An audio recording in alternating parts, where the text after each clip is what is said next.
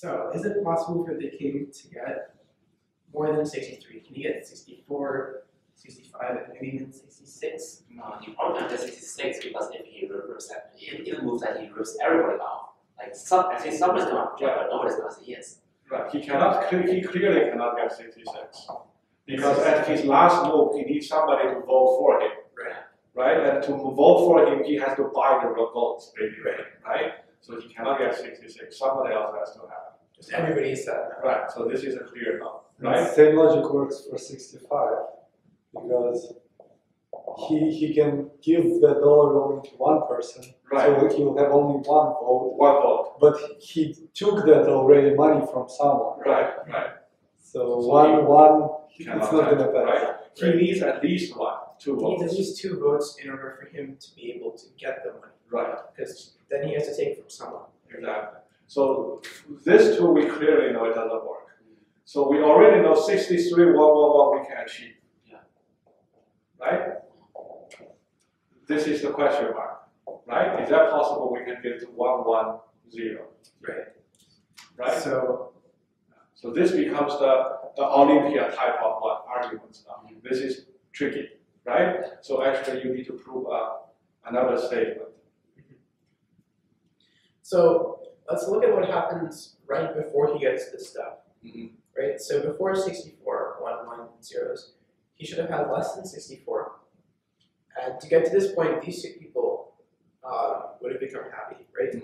So you can only take away from one guy. Right? So it means at the turn before, I'll just do that here. So assume this is doable. Yeah. Assume let's box this. So suppose that this is doable. Then before that. Right before that, yes. He must have something less than 64. And then these 2 guys who have 1s should have had 0s because he needs to. Because he needs they to buy their voted. votes. Right, because they voted for him, right?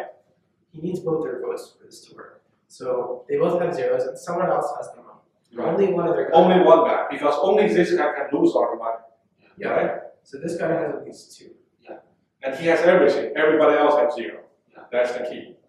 Right? Because if there were 2 guys with the money here, then if he makes 2 people happy, 2 people sad, that right, and he will not work. Right? So to make this possible, he must be in this situation. Right? And this is impossible. Right, because we just talked about how 65 ones is impossible. It's the same thing. Right. So basically, we try to prove a very important statement. In this whole process, which state can never happen? That besides him, there's only one person who has money. Should never happen. Right. That's the key. Right? Can you write that down?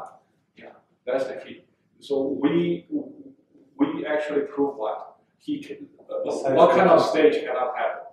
Is besides him, only one person has all the money. He could have some money, but there will be at least 2 other people. and there will be at least two other people other than him with money, because you can never rip to everybody else off and only establish one guy, because he cannot get vote. Right. So it turns out, I guess, that 63 is indeed the maximum that the king can attain. So there will always be 3 subjects that are, not devastated by this. Everybody around them will have nothing. Right.